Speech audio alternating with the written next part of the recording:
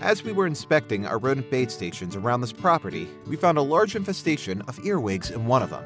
Earwigs are slender nocturnal insects that get their name from the old European myth that they crawl into people's ears and eat their brains or lay eggs in their brains while they're sleeping.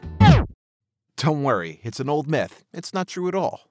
The most notable feature about earwigs is their pincer-like appendage, which they use to defend against predators and catch their prey. Once the weather outside becomes too hot for them, earwigs begin to invade homes through tiny exterior cracks in the foundation.